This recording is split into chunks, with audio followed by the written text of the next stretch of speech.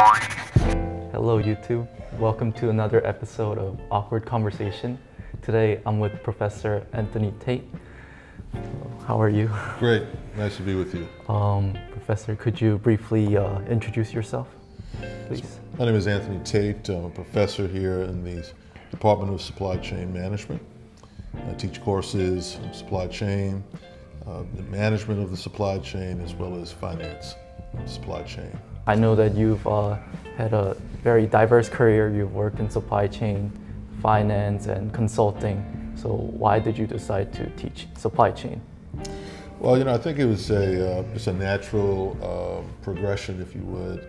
I spent a long career on Wall Street, worked in consulting areas as well.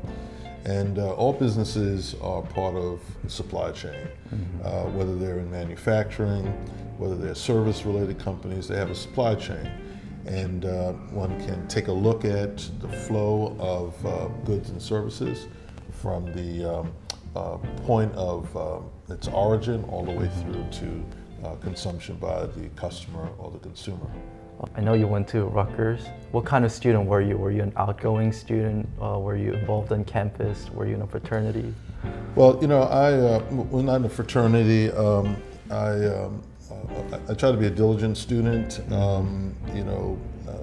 College is a privilege, but also you don't want to waste time. And so I, focused on my academics and tried to get through it as quickly as I could. Were you involved on campus? Just to some minor degrees, because I was also working full time, and some of those days overlapped.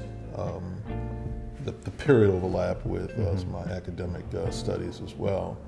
But I think what you were starting to ask me about was, how I entered really figuring out where I wanted to point myself. So, growing up, I always wanted to be a program analyst. Okay. And coming out of school, I went working for a bank in their programming department. We supported the trading department. It was really domestic money transfer. And, after being in that field for a relatively short period of time, I kind of discovered that I didn't want to be in cold computer rooms and dealing with coding.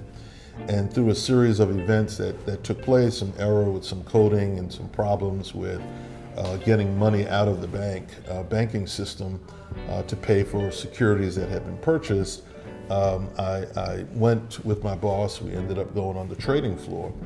And just having some cursory knowledge about what was going on, just the energy and the noise from people talking about the economy and pricing and what was going on around the globe, it really attracted me to that industry.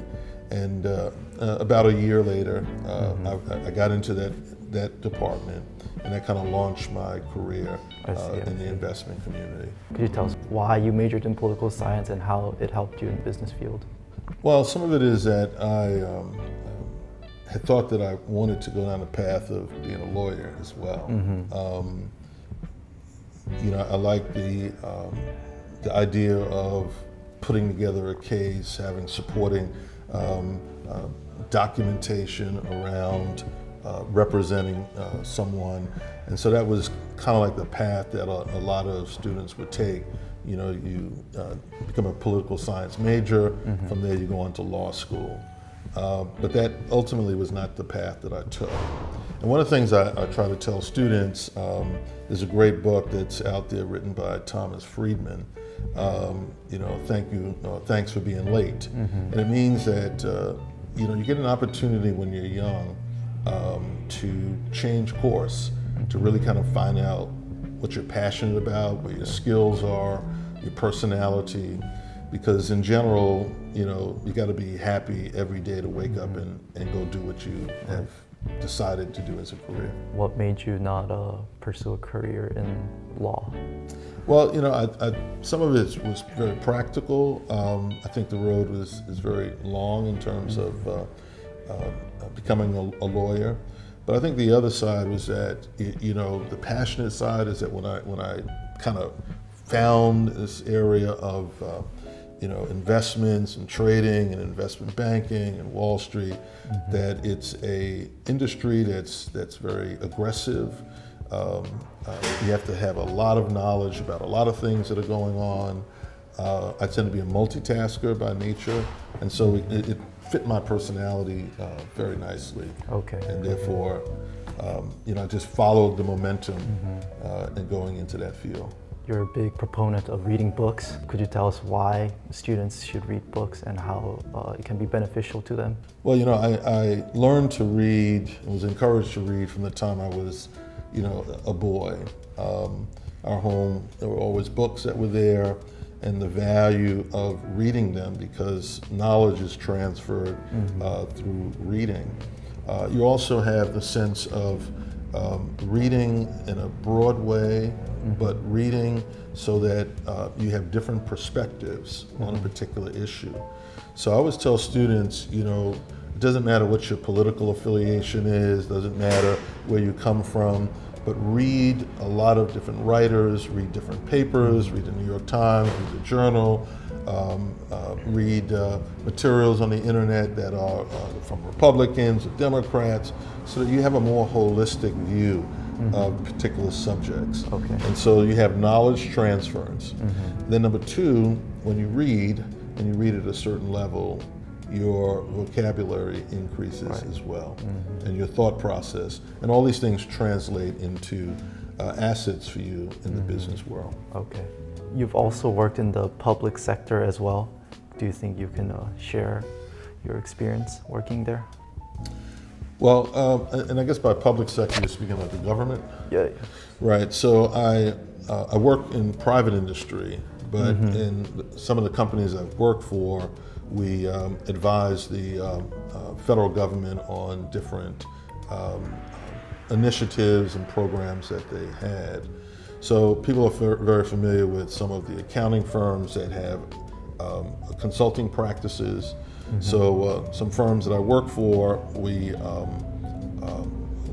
joined with some of the consulting firms because we had a certain level of expertise from the financial side that they didn't have, and we joined with them in providing consulting services to, you know, mostly the federal government. So whether it was the Government National Mortgage Association, Housing Association, Fannie and Freddie, and we did various analytics, pricing of some of their portfolios, as well as some of the programs that they had that initially helped to lower the cost of borrowing for individuals that were below a certain economic level.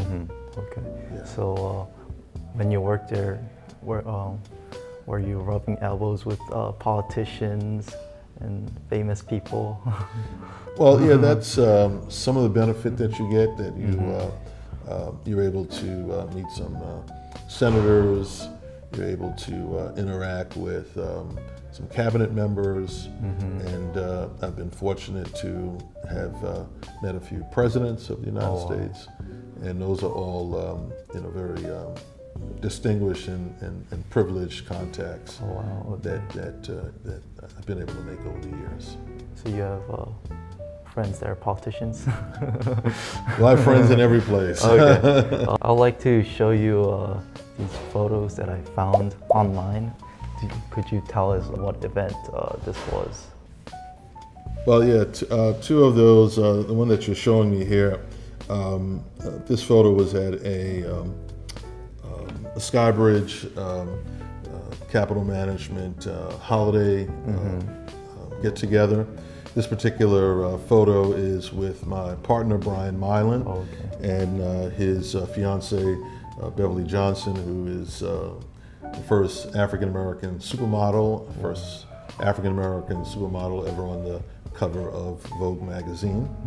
And the other photo that you had was with the founding partner of Skybridge, which is Anthony Scaramucci, who happens to be a very well-known businessman, and I'm happy to count him as a friend.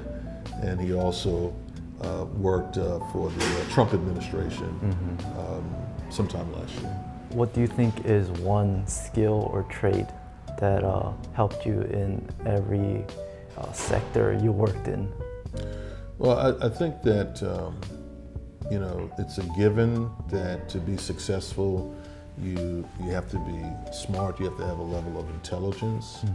I think that people also value people that have high integrity, being able to communicate well, articulate yourself with people.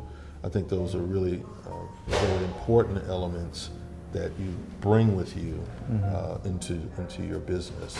Okay. Right. So you got to be smart. You have to have the highest integrity because your word is your bond, especially on Wall Street.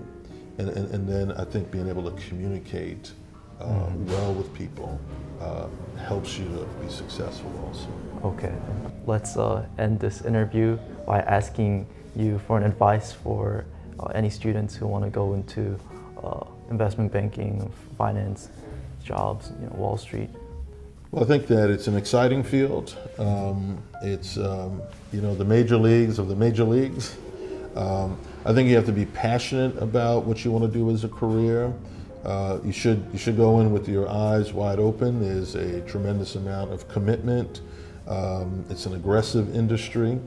It can be rewarding. I know most students think of just the monetary rewards, but I always tell students that you're going to be paid well if you do well. And so the effort has to be there, right? The commitment, the dedication and commitment to excellence.